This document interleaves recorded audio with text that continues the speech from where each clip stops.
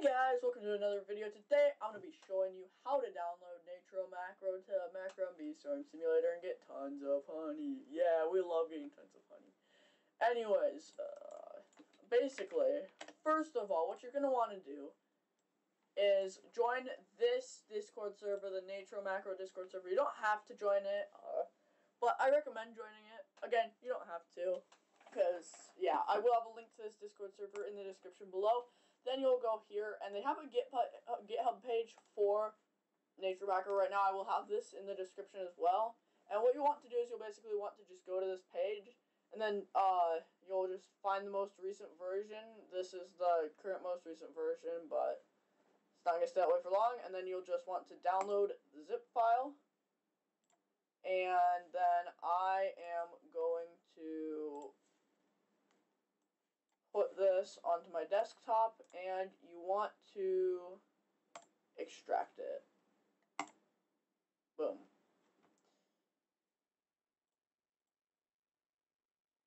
Now give it a sec to extract here. And there we go. We now have this folder, and let's see.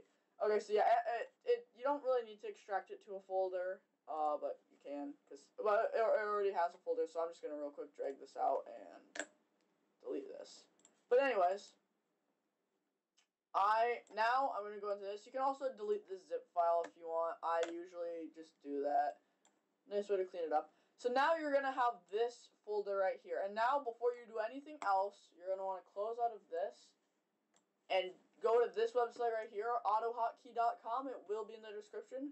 Click download and download the most recent version. For me, it is 2.0. And now you want to just double click on it. And here it is right here. This will pop up. You can select where you want it to install to. It doesn't really matter, I don't think. So just hit install. It will say you want to allow blah, blah, blah, blah, blah. Just click yes. It needs to install it. So go ahead. And now it'll pull up this. That is irrelevant. We do not care anymore about Autohotkey because we don't need to worry about it. Now you want to open up the Natro macro folder and double click on this start file. It's going to load it up. And here it is right here. You'll see that it's loading. And there we go. Now, I'm going to go through this and explain to you what all of this is and stuff. But you also could just go right now and figure this out on your own. Whatever. Doesn't really matter. First of all, we have the gather field. Just select the fields you want to gather. You can have it do rotation, but I like to just solely do pepper. I like to just do elol pattern. Gather with shift lock, drift compensation. This is like copy paste. That's for like the pattern and everything. So you can click copy if you're moving to a new version. But it can also detect when there's a new version and automatically port it all over and everything. Anyways, then this is like when you go back to your hive. So I like to do 20 minutes or until my pack reaches 100%. Sprinkler location, I like to do center, but yeah, I like to just do center. Distance 1. Now collect/kill. This could be important or not for you. I don't know. During Beesmas, you'll be able to use this section, but it's currently just not there. And then we have the collect here, so you can have it do Robo Pass, Honeystorm, Ant Pass, Mondo Check. You can have it do different things for the Mondo Check as well.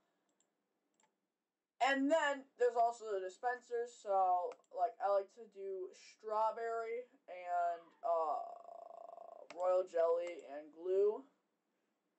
Then we can go here to kill. You can have it do bug runs. I don't really like to do that. I mean, a werewolf would be werewolf and scorpions and mantis.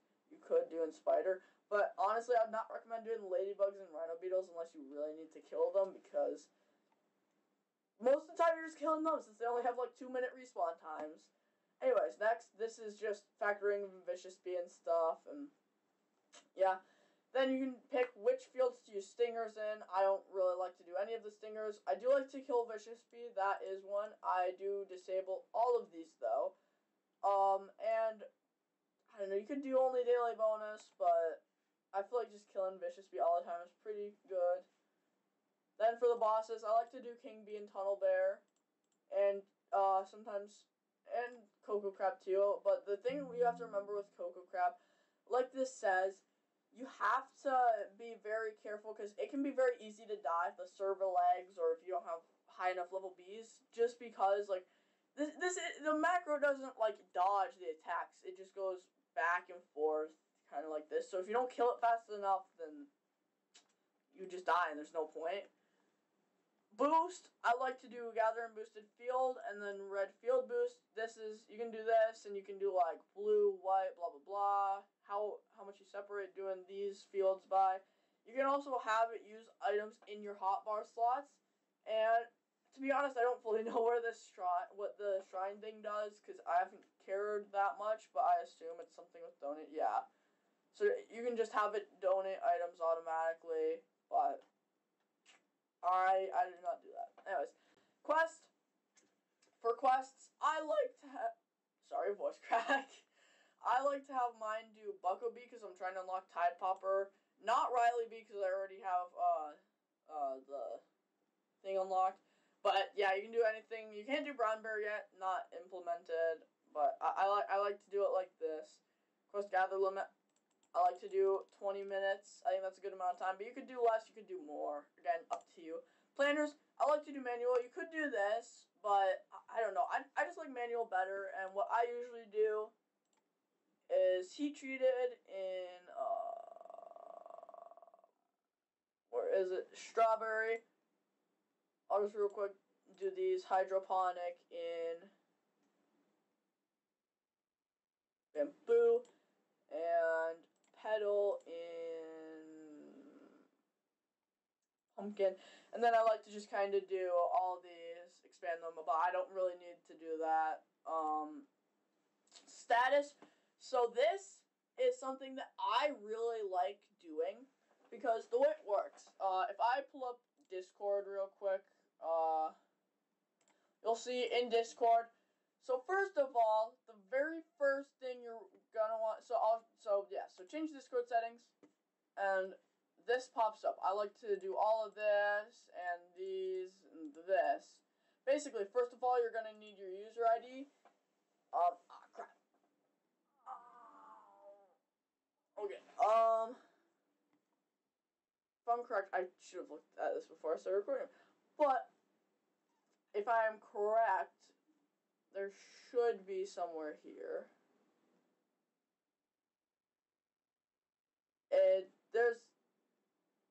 There might be a channel, I don't know, but you basically just have to get your user ID so that it can ping you.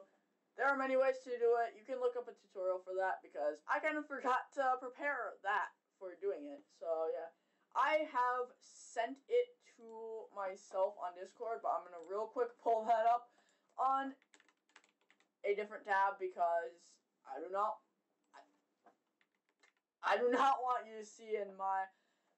It's not anything bad. It's just random YouTube videos and crap that I send to myself for later. And also I have some account information saved in my pinned messages.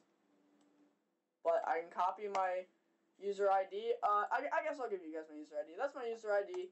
Why not? Whatever. Doesn't matter that much. Anyways, then you can go to whatever server. I just have this server that I use, although I keep meaning to make a new server and I haven't, so sorry for anyone waiting for a new server of this, even though only my friends are in this server. Anyways, let me see here, give me a sec. So, I'm gonna go here to this Natro statuses channel. This is what it looks like real quick. I've macroed some. You get like this hourly report thing that shows how much you earned during the hour and all that stuff, and all the screenshots that you selected and stuff, and pings and all of that good stuff, and you're able to see how much honey you have. It's pretty cool, Anyways, what we're going to want to do is get the webhook URL. So, you're going to go into the channel, integrations, and then view webhooks. You can create a new webhook if you want. I'll just do that for showcasing purposes. So we have this thing right here, and yeah, so this is literally just, you just click create webhook. You can change the name. This is the name that pops up. So I'll show you this real quick. This is the thing that I use for my main account. And yes, so you can see Zakura main account. And yeah, so that's great. So what you're going to want to do on any webhook or whatever that you want this to show, copy webhook URL, and then click on this paste button, and it will just paste it in there. Then you want to click the X, minimize, or whatever, and you've done that. So now, settings, some of this is important, some of this isn't. So, first of all, GUI theme, this doesn't really change much. It's just something, I like to do Cosmo, because look at how nice that looks, man.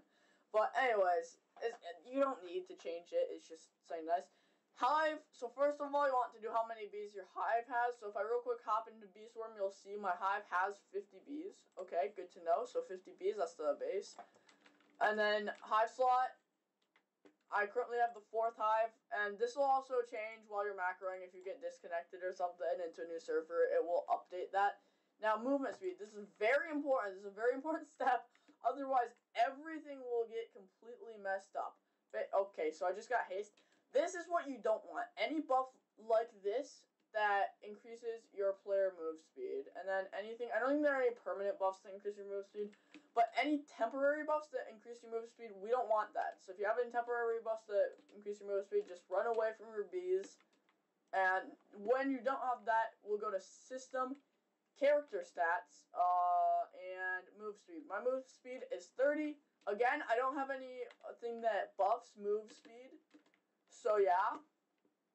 So that means that my move speed is 30. Move speed correction. This doesn't really fix it if you have the wrong move speed, but it can kind of help with certain things and stuff. But anyways, then you have move method. I like to use cannon, but you might want to use something else if you don't have all the cannons unlocked. Sprinkler type Supreme. So this is the Supreme Saturator. I have the Supreme Saturator. If I do it right there, there you go.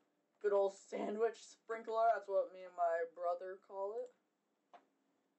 And then convert balloon. I like to have that set to always, but you don't have to have it set to always. And then misc.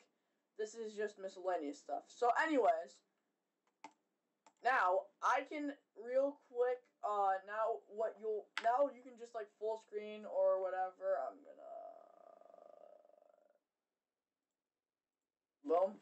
I don't know if it really matters. I don't think it really matters if you're full screened or not. But anyways, then you just press F1, and then it just does this. It resets you, and yeah, there you go. And then it'll start doing stuff. It'll start looking at planters and stuff. But we don't really care about that. And real quick, if I just go back to here, you'll be able to see that it has a very small amount of things. This is everything that it did while it was connecting. So, yeah, you can see all of this. This is what happens when you start it. So, beginning it and ending it. And, yeah, so that is going to be it for this video. I hope that this tutorial was helpful. And I hope that you're able to get tons and tons of honey, just as me. I had 7.9 trillion and then I spent it. So my honey's looking a little sad. But I do have the treats that I spent it on, and the amulet, the scorch saw amulet. Anyways, I'm just unnecessarily talking here. This video is already long enough, so I'm gonna end it here. I'll see you guys in the next video, or see you guys in the next video stream or whatever. And bye!